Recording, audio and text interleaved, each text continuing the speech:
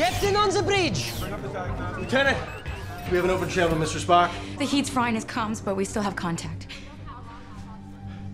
Spock! I have activated the device, Captain.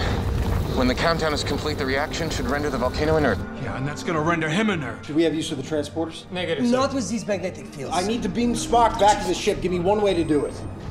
Maybe if we had a direct line of sight, if we Hold got on, closer. wee man. You're talking about an active volcano, sir. If that thing erupts, I can't guarantee we can withstand the heat. I don't know that we can maintain that kind of altitude. Our shuttle was concealed by the ash cloud, but the Enterprise is too large. If utilized in a rescue effort, it would be revealed to the indigenous species. Spock, nobody knows the rules better than you, but there has got to be an exception. None. Such action violates the Prime Directive. Shut up, Spock. We're trying to save you, damn it. Doctor, the needs of the many outweigh the needs of the few. Spock, we're talking about your life!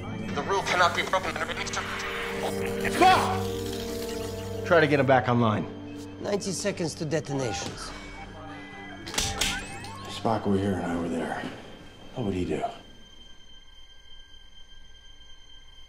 He'd let you die.